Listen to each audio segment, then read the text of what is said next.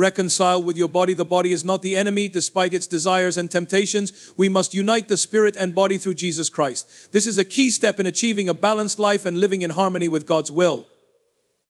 We can resist the allure of sin and worldly distractions by embracing the transformative power of Jesus Christ. In the name of the Father, and of the Son, and of the Holy Spirit, one God. Amen. Our beloved fathers, deacons, monks, nuns, and our beloved congregation, those who are with us in this holy church and those who are watching us through live streaming, may this blessed and holy Sunday be a reason for your conversion, be a reason for your reconciliation with the Lord Jesus Christ. May it be an enlightenment to your life, to your way of thinking. In the Gospel of today, from St. Luke chapter 12, the Lord Jesus spoke about paying your debt while you are walking with your accuser. Before that accuser passes you to the magistrate, and the magistrate passes you to the judge, and the judge will pass you to the officer, and the officer will put you in prison, and you will not leave the prison until you pay the last penny. Now, when we look at this parable, my beloved, it is to do with this life on earth, not the next. When we look at this parable, it is to do while you are on earth, not while you are gone to the next life. The Lord Jesus said, reconcile with your accuser while you are walking with him. There is no accuser in the next life, and there is no walking with him in the next life. It's definitely here. Now, the accuser, some might say, is the enemy, Satan. But there is another one that is worse than Satan, or more powerful than Satan. Your body, yourself. You are the number one enemy of yourself. You, as an enemy to yourself, is much greater than Satan being your enemy. And that's why the Lord Jesus said this. He said, do not be afraid of the one who can kill the body but has no authority over the spirit. But I tell you who to be very mindful and fearful of. Be afraid of the one who can kill the body and has the authority to throw your spirit in hell.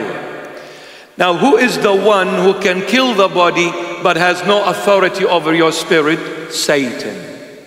Satan has only authority on your body, not on your spirit. So do not be afraid of Satan.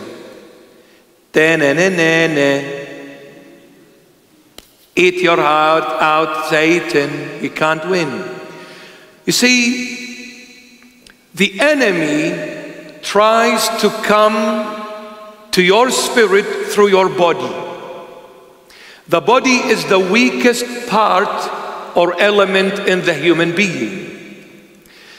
If we were to put it in marathon prices, gold is your spirit, silver is your soul, bronze is your body. So if you come third, you'll get bronze, that's your body. You come second, you receive silver, that's your soul. You come first, you receive gold, and that's your spirit. The enemy has no authority to directly attack your spirit. He has the authority to directly attack your body only. This is from God. He cannot go against what God has granted him as permission. He cannot go outside of Jesus Christ. So he comes through the body, the weakest part, and through it he tries to grab your spirit and drag it to hell, eternal death. The Lord Jesus also works through your weakest element to get your spirit. Also God works through your body to get to your spirit.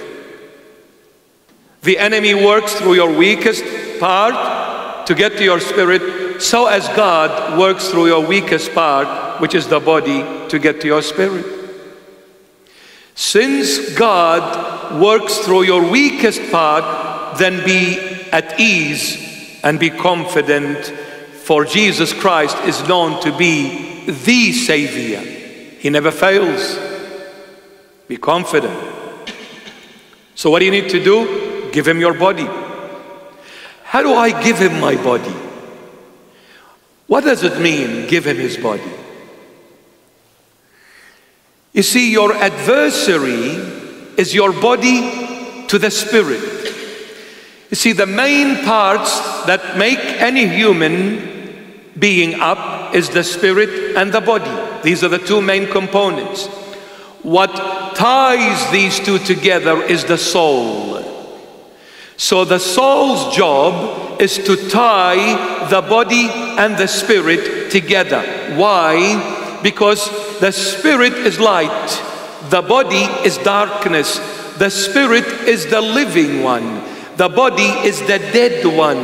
The spirit is from heaven, the body is from earth. One comes from above, the other comes from below. Two different components totally. Two different components totally.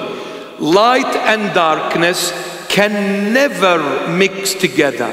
It is either light, day, or it is either darkness, night. You can't have day and night together at the same time. Impossible. So how can the spirit live with the body in harmony? The soul God created to bound the two together and live in harmony. Now the enemy to the spirit is the body. Why? Simply because spirit is light, body is darkness. Darkness never loves light. Light cannot be with darkness. When the light comes, darkness disappears. When the light is projected, darkness hates it. So, do not wonder why are you in struggle. Do not say, why am I fighting with myself all the time? Because one side, the spirit, wants to take you to church. The body, on the other hand, wants to take you to the club. The spirit wants to take you to Christ. The body wants to take you to Satan. The spirit wants to praise God. The body wants to speak foul language. The spirit wants to be in the light. The body wants to be in those little dark alleys downtown in darkness. When you come to pray, the body is aching all over. Have you tried it? Before praying, you were fully alert, no headaches, no aches, no pains. The memory is so clear and fresh and revitalized. The moment you came to pray, you've got a migraine.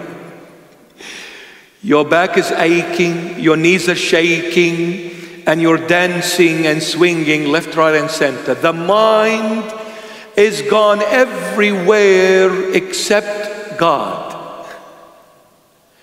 You began remembering things 550 years ago.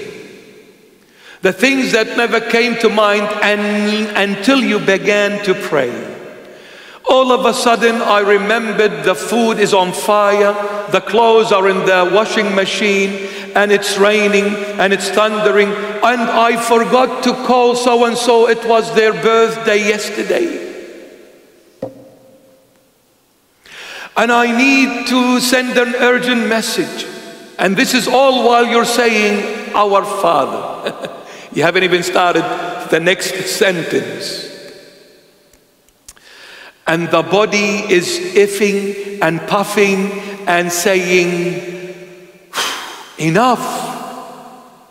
But you take the body to Emmanuel, wa'a duf duf. My goodness, the body is saying hallelujah. Now you're talking.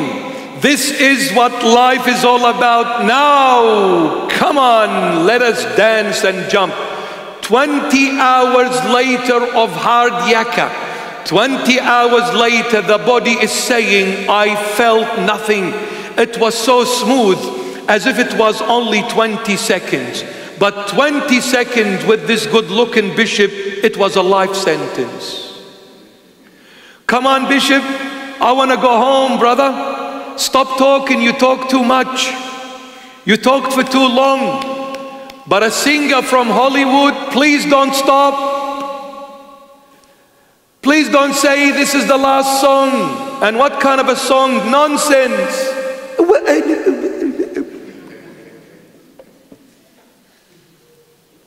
This is the body.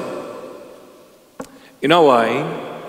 Because the body is taken from this realm, from the earth. Now when you are at home, you're comfortable.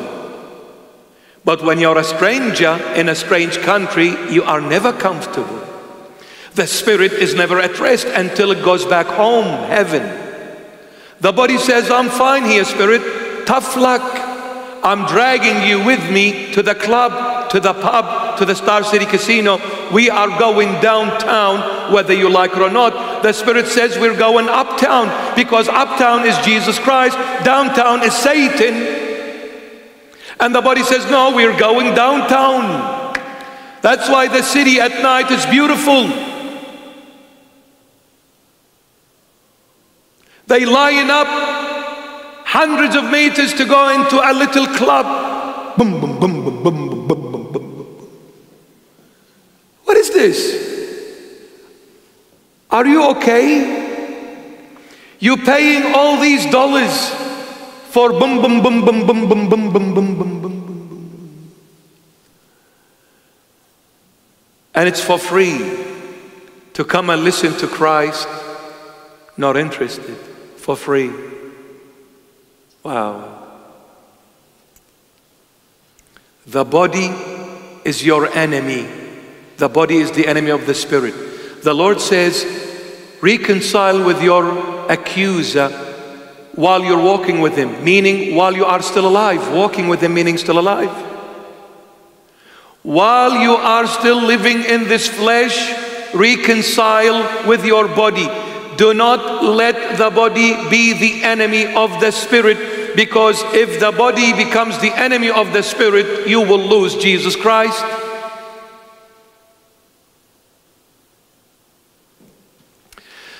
The Lord Jesus said to the 12 disciples whom he chose himself, what did he say to them? He said, you were before of the world. Now that I have chosen you, you are no longer of the world, you belong to me. Before, you were just like any other human being on the face of this earth. You were worldly people. But when I came and chose you, you are no longer of the world, you belong to Christ. Biblically speaking, the world is resembled by the ocean. Every time you see the word sea or ocean in the Bible, it's talking about the pagan world. People who are materialistic, worldly, physical beings. They just live for this world. This is the ocean. The ocean, my beloveds, that's where you get your salt from. The best salt comes from the ocean. The water is salty. So the Lord chose them from the world, ocean, salt. When you look at salt, my beloved, it consists of two components, chlor and sodium. Chlor and sodium, what makes up salt? If you put them individually, separately, both are poisonous, can lead to death, depending on how much you take. Chlor is poisonous on its own, sodium is poisonous on its own. But when you mix these two poisonous components together with the correct measure, the food tastes magnificent. Oh, oh, oh, oh la la. It tastes as if you are eating à la Champs-Élysées, Paris. Very, very good. But they are poisonous. But when you put them together, mix them together, chlor and sodium, with the right and correct measurement, that taste that it gives to that cooking, to that food, is stunning. From a poisonous, fatal things to a very tasty, beautiful thing. The spirit on its own is poisonous. The body on its own is poisonous. The spirit and the body united together with the correct measurement is a perfect human being. Beautiful life, tasty life. Spiritually alone, no good. Physically alone, no good. You see, imagine this with me for a moment, please. Someone who is spiritual only, someone who is spiritual only mixes with people. They will leave him and run away. Believe me. If I turn the other side and talk to you spiritually, I'll lose you. I will lose you. I can assure you the Lord Jesus had a beautiful sense of humor on earth. He still has, by the way.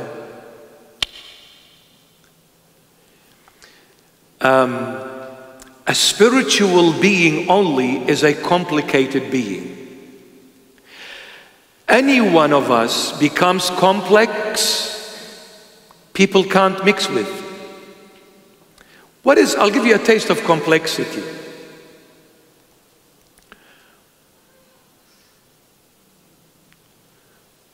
Why are you sitting with people and talking? You're talking too much, no good. The Lord Jesus warned you from talking. He said you have to be quiet. You're watching TV, no good. Why are you laughing with these people? These people don't go to church.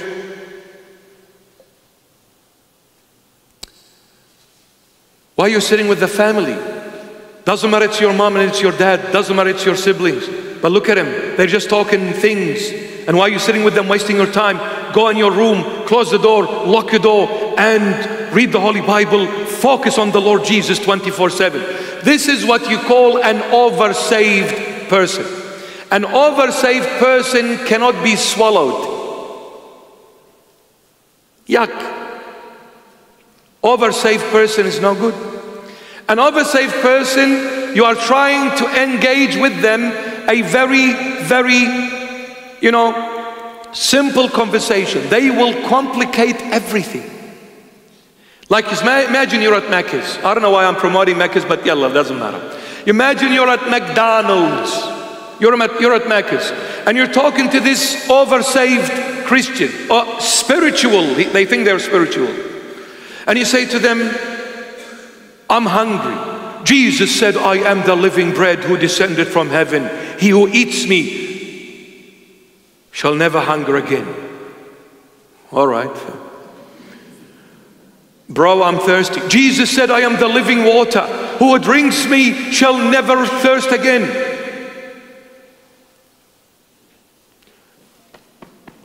Hey bro, I lost my keys. Jesus said you need the keys to enter the kingdom of heaven. Listen brother, I don't drive a kingdom. I can't fit it in the garage. Can you relax? I'm just having a fish burger. This is a spiritual person. Everything is Jesus, Jesus, Jesus. Have you heard people or seen people when they talk? Like you talk to them, hi, how are you? Thanks the Lord. Relax, man. How you doing? Hallelujah. Praise God, I'm fine. Can you talk normal? My beloveds, if you think by talking in this kind of a way, you are a true Christian, you're mistaken. You don't know Jesus. You don't know him yet. Listen, my dear friend. When you get touched by the Lord, you do everything in hiding, in secret. When you want to say hallelujah and praise the Lord, you do that with the Lord, my dear friend. When you're with people, how are you? Thank God, how are you? It's nice meeting you. How you doing? I really need your prayers. I appreciate it if you pray for me. I'm a sinner. Yeah, that's a Christian. Some people got into the habit of talking, not living. Got into the habit of talking, not living. They think by just shouting and that's faith. That's not faith. When you are truly living the faith of Christ,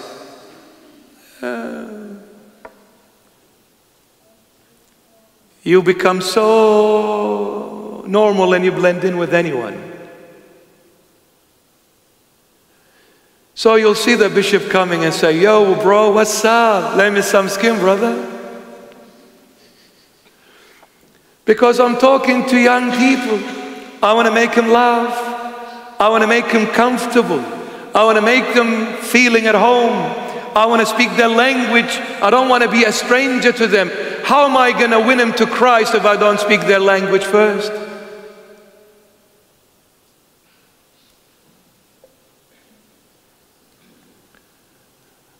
The body on its own is poisonous because all the body wants is everything that is worldly. The body wants to eat, the body wants to drink, the body wants to look beautiful, the body wants to wear beautiful, the body wants a diamond ring, $50,000, and I'm receiving Centrelink payment. So I just counted by putting aside $10 a fortnight. Honey, hopefully in the next life I'll get you the diamond ring. The body wants to have fun. The body wants to dance. The body wants to go on holidays. The body wants to have fun in this world. The last thing is the body wants to be in the church. That's the last thing. The Lord says, unite your body to your spirit while you are living on earth. How do you unite the sodium with the chlor with the perfect measurements? Let Jesus do the measurements for you. Let Jesus do the measurements for you. And the Lord said to the disciples, you are the salt of the earth. You see, because I received you from the ocean, from the world. I took you out of the ocean. In the ocean there is salt. But now this salt that was wasted in the ocean, now it is useful. It is used in that meal. When you put salt in the food you're cooking, what happens to the salt? Dissolves totally. You cannot see salt anymore. You cannot see salt anymore in that food. It dissolves totally in that meal, in that food. When you eat, you only taste the salt. You can never see the salt. This is a true Christian where when he mixes with people, the people are the food. When that disciple, when that servant of Christ is poured in the middle, in the midst of that meal, the people, when he is poured in the midst of that meal, when he mixes with people, he needs to dissolve in those people to allow people to taste the salt, never to see the salt. Because when I come to you, I am ordered by the Lord Jesus to give you Christ, not me. All I can do is for you to taste Christ who dwells in me. I should dissolve, I should perish, I should never be seen, because I'm not here to receive the credit from you. The credit needs to be given to Jesus Christ and Jesus Christ only. So when I talk to you, I need to make sure that you see Christ, not me. I need to make sure that you taste Christ, not me. I need to make sure that you are falling in love with Christ, not me. This is a true servant, because it's all about Christ. It's never about me. I'm just the salt. But thanks to the Master, he used the right measurement, and through his precious blood, he united the spirit with the body. Perfect unity, yet two enemies from two different dimensions and realms. But Christ made them unite as one for the world to see Christ through this one.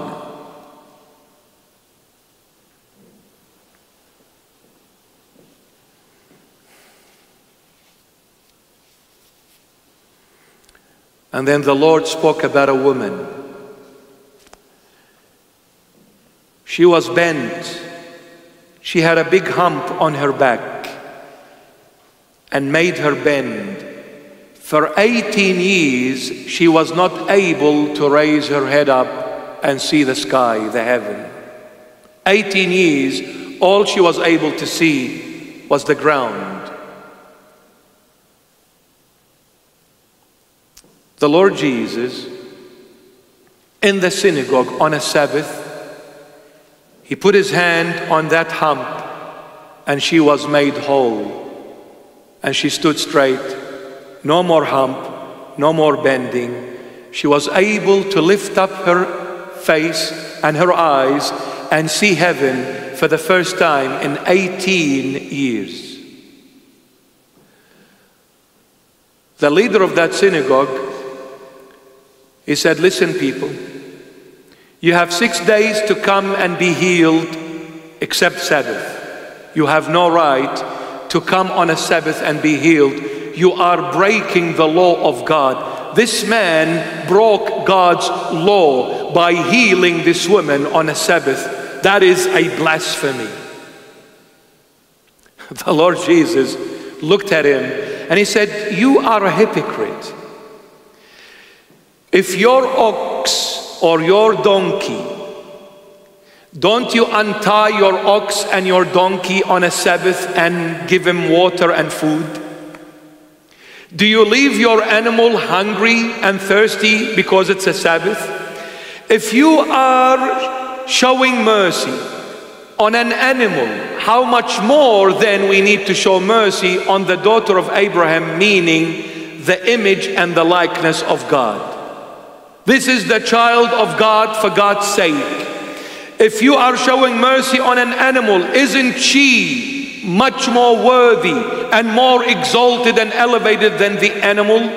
Didn't I create you humans in my image according to my likeness? Didn't I call you my son? I called no other creation my son except you. So why are you now blaming me for healing this woman on a Sabbath? This woman represents every one of us. That hump is our sins. Our sins have become so heavy burden that they have bent our back. Our sins have become so heavy, we are not able to bear them anymore. We are not able to carry them anymore. They have become much heavier than us. They have bent our back and brought my face to the ground in shame. In shame. I'm not able to see heaven. And what is heaven? God. Every time you pray, you say, "Our Father who art in heaven." Of course, I will never be able to see God since I am living in sin, because sin is darkness. Sin is against God. Sin is gonna lead me to hell. When I live in sin, I am separated from God. I am no longer able to lift up my head and look up to heaven and say, "Father, I love you," because I'm not your son. The way I'm living is definitely not a son of God would live. So my sins have bent my back and made me see the earth, the filth of this world, the sins of this world, the temptations of this world. I began to live a lustful life away from God. Thus, heaven became detached from me. 18 years I struggled to look up to heaven, unable to do so. And why 18 years? When the Holy Spirit mentions numbers in the Holy Bible, there is a meaning, a spiritual meaning, a salvific meaning behind the number. 18 is 10 and 8. Is 10 and 8. 10 commandments, 8 resurrection, eternal life. 8 resurrection, eternal life, 10 commandments. Every human being broke the 10 commandments, thus the back was bent. All of us, we broke God's word. No, none of us were able to fulfill what God had commanded of us. The wage of sin is death. Those sins became so heavy, my head reached the ground. Tried everything under the sun to be wholesome again, unable, until some person showed up in the history of mankind in the end of times, as St. Paul says in Galatians chapter 4. In the end of times, he came to be born of the Virgin of all virgins, my sweetheart, my mama, Mary. Or in the proper pronunciation, in Hebrew or Syriac or Aramaic, Maryam. Wow. It's so sweet when I call her Maryam. That's the correct pronunciation of her holy name, Maryam. He came to be like us. He came to take away the sins of the world and wash him on Calvary on the cross with his precious blood. When was this woman able to stand straight and look up to heaven? On the 8th day. 8. What is 8? Resurrection, eternal life. And this, I'm going to say to those who think the right way is to worship the Lord on a Sabbath, Saturday, not a Sunday. And they even call themselves 7 Days Adventists. Not Christians, by the way. With all love and respect, I'm not judging. I'm just quoting what they believe in. It makes them non-Christians. There are, till this day, some people invoke the name of Jesus and worship Jesus on Saturday, Sabbath. Sabbath is Saturday. Because they say that God, when He gave the 10 Commandments to Moses, He said to him, Sabbath needs to be hallowed, sanctified. This is the day of the Lord. The day of the Lord is Sabbath. You sanctify it, and on this day you come and worship the Lord. So they claim that the apostolic churches, Catholic, Orthodox, they have veered off the road and they have broken the law of God by worshiping the Lord Jesus on Sunday, not Saturday, Sabbath. Amazing. The Lord healed this woman on Sabbath, Saturday. Yet the Israelite nation have no right to work on Saturday, according to their way of thinking. Till now, when you go to Israel, the Holy Land, with all love and respect to the Jewish people, according to their law, Sabbath, they are not even to press a button. If you go and check into a hotel, when it's a Sabbath time, you will see certain lifts open up automatically, stopping at every level and open up automatically. You don't press a button.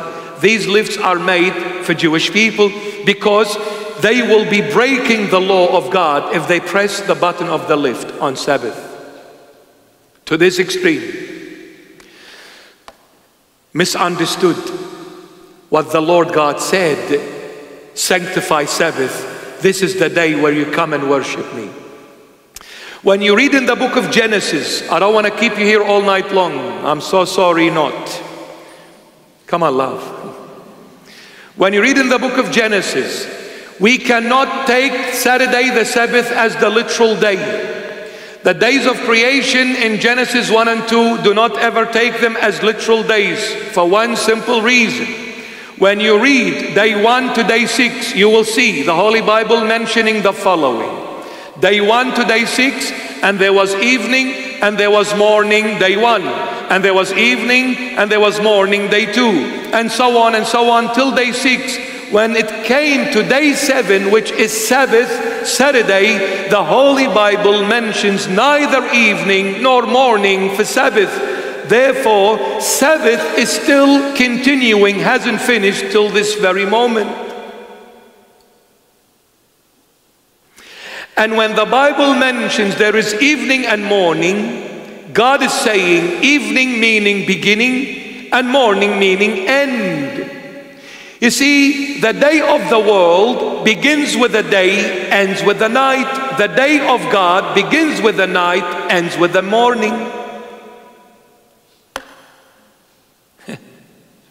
When you come to the Lord, you come with your sin, darkness, night, and He cleanses you. You end up in His light, holiness, life. When you come to the Lord, you're lost, darkness, night. You end up being found, light, morning. When you come, you're a slave, darkness, night. You end up the Son of God, light, freedom, life. The world gives you light at the beginning, then feeds you darkness, death. Christ, you come with your darkness, He feeds you His light, His holiness, His life. So the day of the Lord begins with the evening, ends with the morning. That's why when we come to pray in the apostolic churches, for example, today is Sunday. If we were to pray the evening prayer Sunday, we would pray the evening prayer of Monday. Because 6 p.m. Sunday is the beginning of Monday. And 6 p.m. Monday is the beginning of Tuesday. So Monday is from 6 p.m. Sunday till 6 p.m. Monday. That's Monday. And from 6 p.m. Monday begins Tuesday till 6 p.m. Tuesday. So the Lord never mentions evening and morning for Sabbath, day 7. Therefore, it's not literal. Day 7 hasn't finished. And also the Holy Bible never mentions that day 1, 2, 3, 4, 5, 6, how long they are. All it says, there was evening and morning. God knows how long that day was. Only God knows. Who says it's 24 hours? Nobody. When was the heaven and the earth created? In the beginning, outside the days. Outside the days. In the beginning, Elohim created the heavens and the earth. They were created before the days even were created. So can the earth be ancient? Yes. To God, time is nothing. 1 billion years to God is nothing. It's a split second. Any number, no matter how small or great, you put it next to eternity, it's zero. That number becomes zero. Any number compared to eternity is nothing. Because to eternity you can never put a number. So whichever figure it is, it's nothing. Anyway, Sabbath in the Hebrew language, or Aramaic Syriac, which I speak Aramaic or Syriac, Shabbath. Shabbath literally means rest, silence, calmness. Quiet. It's quiet. That's Shabbath. The Lord suffered on Good Friday. Sabbath, He went quiet in the grave. Sunday, He rose early morning. So what is Shabbath? Rest. God rested on the seventh day, Shabbath. God rested on Sabbath. I'll tell you why Saturday is not a day. My question to everyone: when does God rest? How does God rest? See, when the Holy Bible mentions something, you need to investigate. Don't just read it at surface level and move on. No, you need to go into the depth. God rested on Sabbath, on Saturday, on the seventh day. Well, the question is then, how does God rest and when does God rest? Does that mean that He was working for 6 days and now He finished creating whatever He needed to create and now He's going to take a break and rest? Stop working? Well, the Lord Jesus, who is God revealed in the flesh in the New Testament, said, my Father, till now He is working and I am working. So if my Father till this very moment is working, then He didn't rest. On the seventh day, He's still working. The Lord Jesus said it, not anyone else. So God never stops working, my beloveds. If God stops working, everything comes to an end. There is no life, there is no existence, there is nothing. God always works, and forever and evermore He always works. So therefore, then how does God rest? How? I'll tell you how. When I and all of you are sin-free. When I and all of you, all of us, are sin-free. Why? Because God is Daddy. And Daddy loves His children. We have parents here and watching us. Mom and Dad.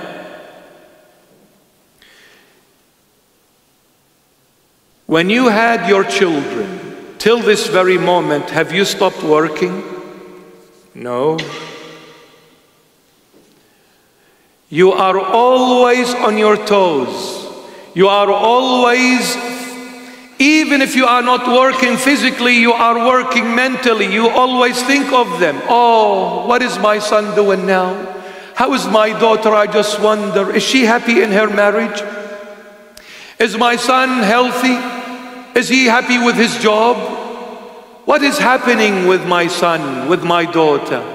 Parents work all their life to do one thing, to make sure their children are in good health, in good spirit, they are healthy, they are happy, they are successful, they have the best of the best. of life can now offer. That's what parents do. True parents do. They have no rest to give their children rest. They have no break to give their children break. They work hard to provide for their future, to provide for everything they need. They work extremely hard. They never stop working, my beloveds. But when do parents rest? The moment the children come home and enter through the front door and say, "Hi mom, hi dad, we're home. Thank God you're home. Thank God you're home. Thank God you're home. Finally, I was working so hard, waiting for this moment to hear you, to see you, that you are intact, in good health and in good spirit. You walk through the front door and there is a smile on your face, my child. Now your mom and your dad are finally at rest." When the children are with parents at home. So when does God, our Heavenly Father, rest? When we are home with Him. How was that made possible? When His beloved and begotten Son, Jesus Christ of Nazareth, the only begotten Son of God, when He put on the flesh, when He came and was crucified, and shed His blood on Calvary and washed away the sins of those who accepted Him as Lord and Savior. When He washed away our sins, our Heavenly Father rested. Why? Because now, for the first time ever after the Garden of Eden, I am no longer a sinner. By the Lamb of God, by the blood of the Lamb of God, my sins are washed away. I am brought back to be the Son of God one more time. And since the only Son of God made me the Son of God through His precious blood, through the holy sacrament of baptism, Heavenly Father says, my son who was dead now is living. My son who was lost now is found through Jesus Christ of Nazareth. Therefore, since my child has come back to me again and entered my home, finally Daddy is at rest. Parents, true parents, will never have rest until they see their children have made it back home. And our Heavenly Father will never have rest until He sees His children have made it back home in the heaven of all heavens, the right hand of the Father. So when was this made possible? The number 18 is 10 commandments. We all broke them. Jesus fulfilled them. And on the 8th day He rose from the dead. He rose on Sunday. Sunday, my beloveds, is the first day of the week and the 8th day. Number 8. When you read the Old Testament, the original text is Hebrew. So Sunday in Hebrew or Aramaic is Chad Shabba. Chad means first or one.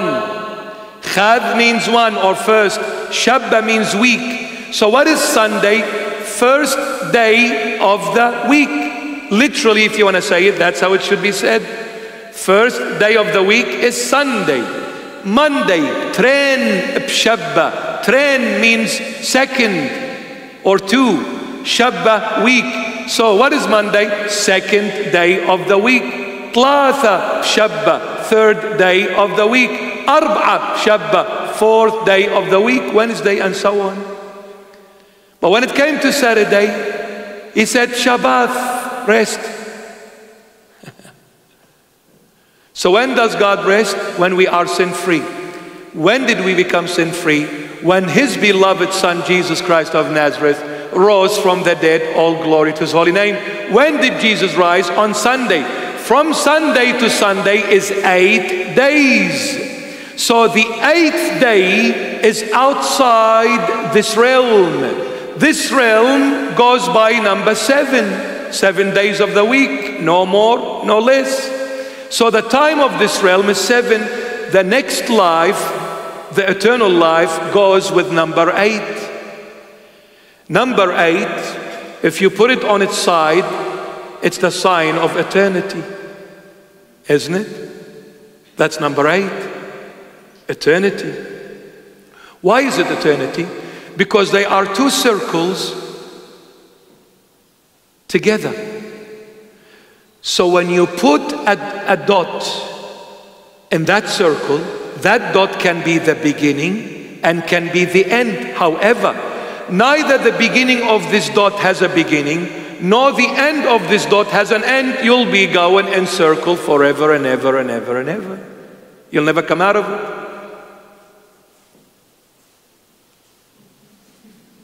Forever.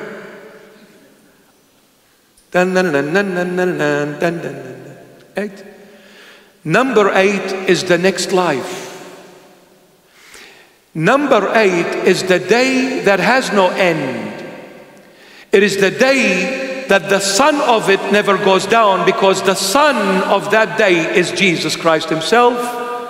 He is the sun of the 8th day that is eternal forever and ever. So God rested when we became sin-free. How did we become sin-free? When Jesus paid the price and rose from the dead on the 8th day. Therefore, where did God rest? In a Sabbath. Who is Sabbath? Christ. It's not a day, it's a person. God does not rest on a day. God rests in his Son only. So the true Sabbath, the spiritual Sabbath, the absolute true Sabbath is Jesus Christ of Nazareth, not a Saturday, not a day. What is a day going to do for you, my beloveds? Nothing. You go and worship God on Saturday, Monday, Tuesday, Wednesday, outside of Jesus Christ. You're wasting your time, you're wasting his time. Hello? You cannot worship God without his Son Jesus. The only way to God is Jesus Christ, period. And if anybody tells you that you can worship God outside of Jesus Christ is a liar. Liar. Even if that person is a leader in the church, he is a liar. How dare you contradict what Jesus has said. The Lord Jesus said to the disciples, and Philip more so, he who sees me sees the Father. No one, can anyone define for me what no one means? No one can come to the Father except through me. No one. I am the way, the truth, and the life. I am the only way to God. No one can worship God unless Jesus Christ is his or her Lord and Savior. Period. So I don't know whichever God you're worshiping outside of Jesus, that God is false. He's the only way to God. If I'm going to accept every religion, then I have to fold the gospel and close it and go home. What's the point of preaching the gospel? Why did the Lord say to the disciples, go to the whole world and preach the good news? Why? If everybody's worshiping God, then why go and be persecuted and be killed and be slain for my name's sake? Why? Why? Why would the Lord even die on the cross if everybody's worshiping God? For them to come now and say the Abrahamic faith, excuse me, Abrahamic faith?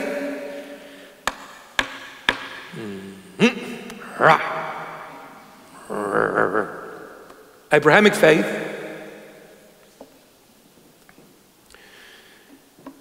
Christian people and church leaders, wake up. You are playing with fire. I don't care how high your rank is. I don't care. Don't ever play with fire. Because the fire will only do one thing, it will burn you and devour you. There is no such thing as Abrahamic faith. That is a lie. I love every human being. I pray for every human being, but I cannot pray with every human being. There is a difference praying for someone and praying with someone. Total difference. From here to heaven is different. I have to pray for everyone, and I have to love everyone. I have to love the Muslim, the Buddhist, the Hindus, the Shintos, and the atheist. I have to love everyone, but I can't pray with everyone. I'll pray for them, but I cannot pray with them. For there is only way to pray to God, and that is Jesus Christ of Nazareth.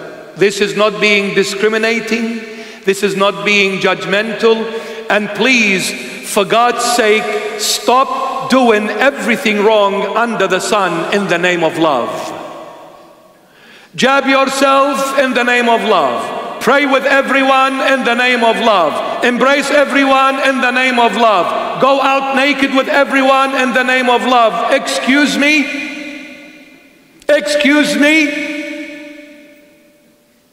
Who are you lying to? Who are you lying to? There is only one God. His name is Jesus. The love of my life. The breath of my life. The sweetness of my life. He is everything. Jesus.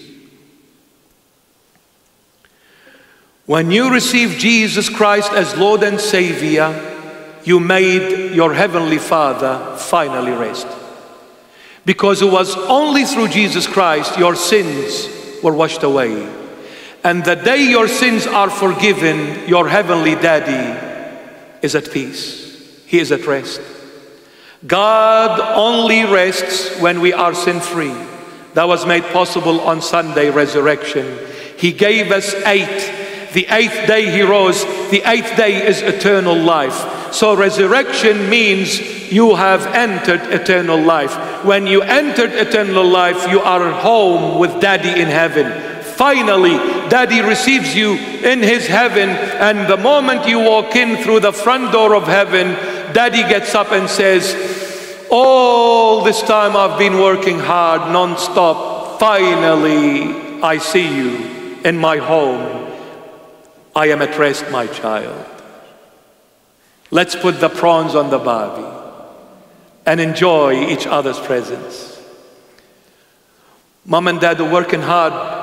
The weekend, the married children are coming at lunch to have lunch with parents. Mom and Dad are frantically going and coming, buying things and cooking and chopping and doing, and they are sweating it out. And then all the children come, Mom and Dad extremely exhausted, but being so exhausted, the moment their eyes fall on their children, all that exhaustion is gone and forgotten, because what makes them rest is children with them, because this is their life. Their children are their life. And the moment my child is with me, my life is back. My life is back. I can breathe. The moment they walk away, I suffocate. Even if they go to sleep, they are never at rest. But the moment children come, even if they're working so hard, they are at rest, because what makes them rest is the presence of their children. Nothing else. God rested on Sabbath. God rested in His beloved Son, Jesus Christ, who is the true Sabbath. So please, therefore, when Jesus came, who is the true Sabbath, forget about the day that you go and worship God in. Sanctify the day, meaning receive my Son. Make my Son your Sabbath. Make my Son the day that God chose for you to come in this day, who is Christ Jesus, and worship me. Because you cannot worship God unless Christ is your Lord and Savior. You cannot worship God. Christ is the true Sabbath, not Saturday. Therefore, When you have Christ, Monday is Sabbath, Tuesday is Sabbath, Wednesday is Sabbath, Thursday, Friday, Sunday, every day is Sabbath. Anybody home? Make Christ your dwelling place for your Heavenly Father to say, I am finally at rest. Don't go where Satan is. Come where Jesus is, my beloveds.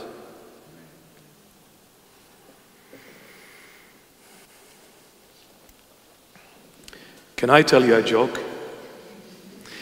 But in advance, my sincere apologies. I mean no offense to my beautiful daughters.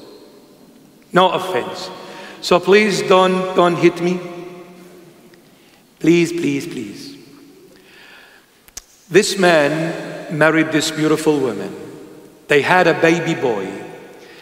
While that baby was still very freshly baby, the wife passed away.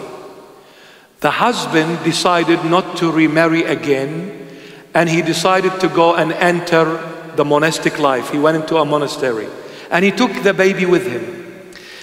After 12, 13 years in the monastery, the baby now is a grown-up young man. This baby, who is now a grown-up young man, has never gone outside of the monastery. He has no idea what's outside of it. So after 13 years, the father says to his son, son, we need to go to so-and-so place, we need to buy something. So they walk out. They're walking. The son, for the first time, is going out. Has no idea what's out there. And every couple of minutes, Dad, what's this? Oh, this is a chicken, my son. Oh, okay. And after a few minutes, Dad, what is this? My son, this is a horse. Oh, okay. Oh, Dad, what is this? This is a cow, my son. Oh, okay, okay.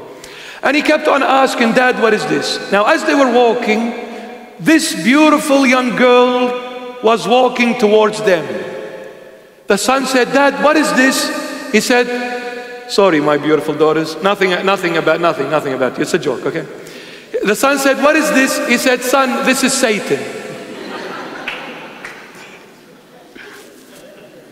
Boys, be careful, huh? Don't be naughty, don't be cheeky, okay? Be careful. This is Satan. He said, oh, okay, okay. So anyway, they went and bought whatever they bought, came back to the monastery. They're sitting together eating. The father turned to the son and said, son, today you saw so many things and you met so many things. Which of the things you saw today you loved the most? Which of them you loved? He said, Dad, I loved Satan. Oh my goodness. Don't love Satan. I can assure you. Don't love Satan. But no. My beautiful daughter, on a serious note, you resemble the church. And the man resembles Christ. That's why there is marriage between Adam and Eve, not Adam and Steve. Yes? The man resembles Christ and the woman resembles the church. And I'll leave you with this.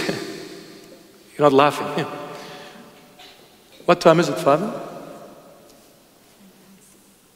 8 o'clock. Normal time. This is the bishop's talking, it's normal, about an hour. I've said this before. This priest, it's a true story. This priest went to visit a home. Husband and wife, they've been married for more than 60 years. About 62 years together. One marriage. So he went and visited them. He knocks at the door. The woman opens the door. She is in her 80s, wrinkles. Oh, hello, Father. Father walks in, he sits down. A couple of minutes later, the husband comes out, bent a little bit, old age. Oh, hello, Father. But before he goes to the father, he goes to his lovely wife. He strikes her on the cheek, and he makes the sign of the cross. And he sits next to his wife. The priest is blown by this. He said, this is new theology. I've never come across this when I studied theology. So I'm very curious now. I have to ask the man, my son, yes, father, what did you just do now? He said, what? He said, why did you strike your wife and make the sign of the cross? He said, Father, we've learned this from you. You are the teachers. You are the priests in the church. You teach us. Don't you say that the woman resembles the church? Don't you teach that, Father? Yes, my son. Well, when you go to church, don't you touch the church walls and the holy water and you make the sign of the cross because you are receiving the blessing of the church? Don't you go to church to be blessed by it? He said, yes. Well, my wife is my church, the source of blessing. So, Father, I didn't just do that now. I did it for the last 62 years, every single day, in and out. Every morning, I open my eyes and I see my wife is my church. I receive the blessings by touching her face and making the sign of the cross. For she is my church, the source of blessings. The father was blown away by this old man theology.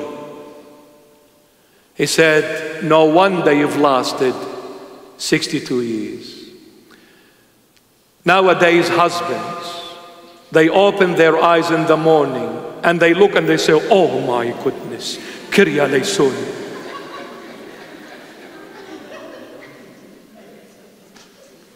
I married Celine Dion the other day. Today it's a gorilla. What's going on? They open their eyes in the morning and you say, woman, whatever you do, don't open your mouth, please. Get up in the morning and say, good morning, church. And then she goes at you. You keep on blessing. And she goes at you, what do you want, huh? Why are you nice this morning? There has to be something behind this. Come on, tell me what you want. Nothing, you're my church. I'm just receiving the blessings.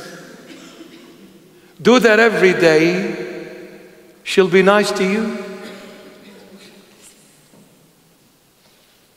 And if she's not, God help you. All right. Let's bow our heads and ask the Lord to have mercy on us, to forgive us and grant us that favor to come forth and receive Him in the true body and true blood of Christ the King. Amen.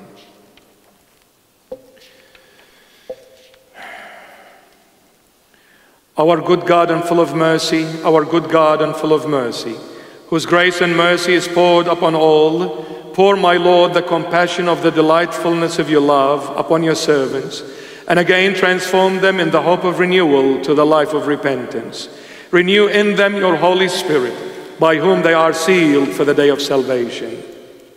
Purify them by your compassion from all flesh and spiritual blemishes, and assure the hope of their faith by the aid of your grace, and instill the works of their behavior in the paths of righteousness. Please them along with the saints in your kingdom by the assurance of the hope of their faith, in the adoption as your children, and in the joy of your absolving mysteries. Empower them by the aid of your mercies to observe your commandments and fulfill your will, to confess, worship, and praise your holy name, the Lord of all, Father and Son, and Holy Spirit forever. Amen.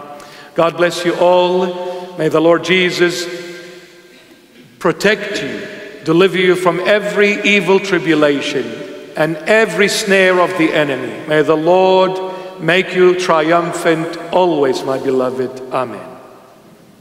While striving for righteousness, we must remember that God's grace is abundant, offering forgiveness and redemption for our imperfections.